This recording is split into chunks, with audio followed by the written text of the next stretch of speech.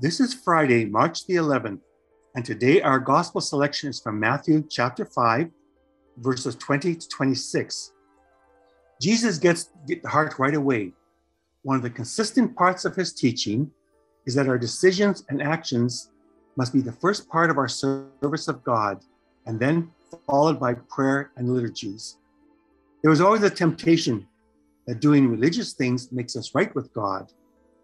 Underneath all our prayers could be all kinds of corruption and stealing the properties of the widows, the defenseless ones. Use your prayer to lead you to compassion, action towards your fellow human being. Do not use your prayer to cover up your greedy and sinful actions.